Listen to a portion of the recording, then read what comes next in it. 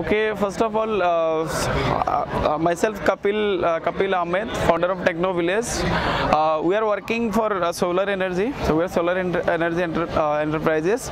Basically, we work for 3-4 segment. One is education, priority base. We are working for education, livelihood, and then health.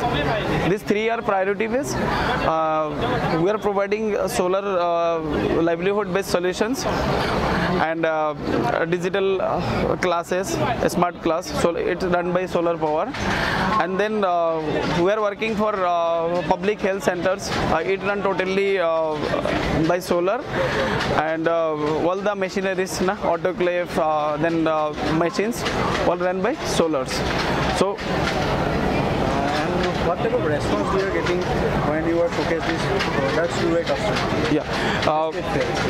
From this trade fair, we got lots of response, and we got lots of connectivity with the direct manufacturers and to the manufacturers and us direct communicate. We got the lots of contact and lots of inquiry comes from this trade fair, especially.